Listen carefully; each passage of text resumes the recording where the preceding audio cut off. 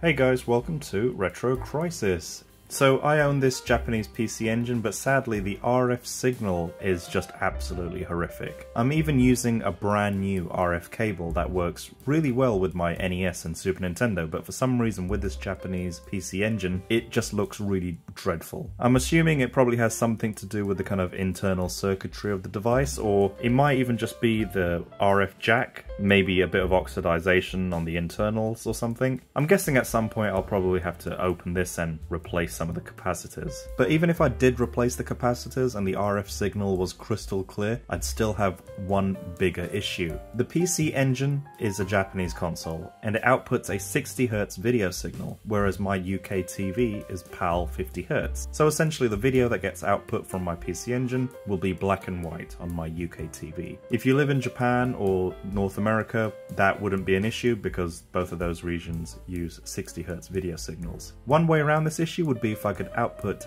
an RGB video signal from this PC Engine. But sadly, this PC Engine did not come with RGB video out. It only comes with this RF port. And sadly, this is where my PC Engine adventure comes to a grinding halt. Well, at least that's what I thought. Thankfully, Retro Upgrades has come to my rescue. So Retro Upgrades is a pretty cool website that sells this even cooler gadget called the NEC PC Engine RGB add-on board. It's an amazingly simple, effective and affordable gizmo that allows you to output RGB video and audio from your PC Engine, CoreGrafx and TurboGrafx 16 systems. So this RGB board is actually super easy to use and install, and I'll show you. So once you've taken it out of the packet, you need to get your PC Engine, and what you're going to do is plug the add-on board into the back, into the EXT port of your PC Engine. And that's it, it's as simple as that. And you'll be able to plug in a Sega Mega Drive 2 cable into there,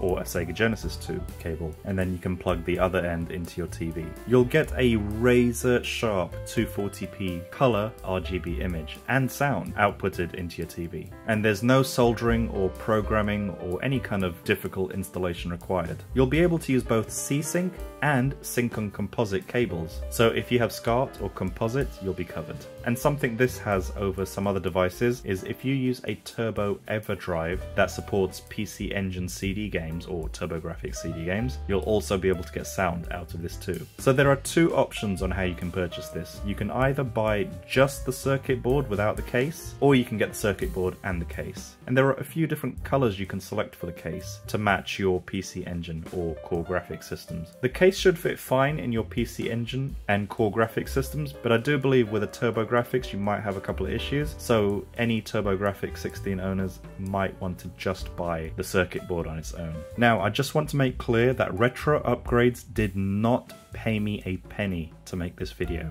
I'm making this video because this is a damn good product that allows me to finally play my PC Engine in color, in RGB, on my TV. And I received the item in less than 24 hours. I think it was like next day delivery or something. If you're interested in other retro hardware, I strongly advise you go and subscribe to their Instagram page and follow them on Twitter or X. Anyway, thanks to this, the PC Engine RGB add-on board, I'm finally able to get cracking on making some accurate PC Engine and PC Engine CD shader presets. I hope this video has been useful, especially if you own a PC Engine or a TurboGrafx system. This has been Retro Crisis. Thank you for watching.